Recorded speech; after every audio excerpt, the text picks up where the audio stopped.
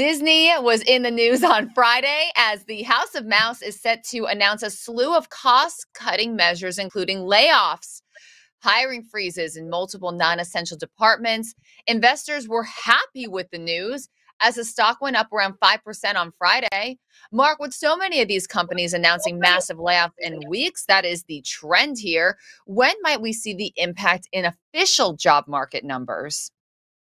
Well, it's a little more complicated than that because a lot of these jobs are needed to go anyway. Some of them are unfilled, and the other thing is that these megacorps don't really represent where all the hiring is. The U.S. economy has had a issue where we had too many people working in these tech jobs, and we still do not have enough people working in the trades, people working in service, people working retail.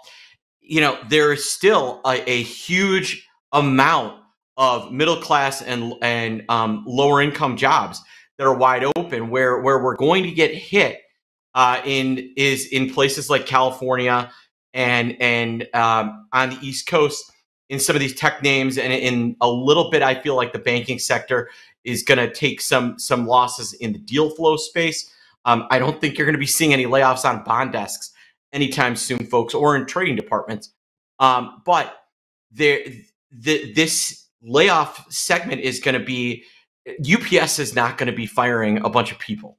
I don't think FedEx is. I don't think you're going to see factory jobs because they're all still desperate for people to work.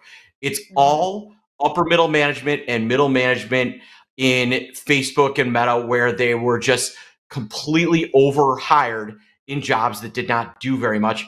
Disney, kind of the same problem. You're not going to see Disney firing a bunch of people that work at the parks. You're going to see them laying off. How many new Disney Plus shows did they need? How many people do they need in their corporate department? So this firing cycle is going to be very different than past firing cycles, in that there's going to be very, very little, if any, blue collar firing. Heck, we might see a net positive on the blue collar side, and it could be a white collar bloodbath, at least for corporate America, because that's where they're way too heavy. So, Mark, like you said, not those who are working in the parks, but those who are designing the parks is what we might see. Those who are telling the workers in the parks where to go and what they should be doing and all the rules and regulations, they're going to get fired. But Winnie the Pooh still going to be there. Okay.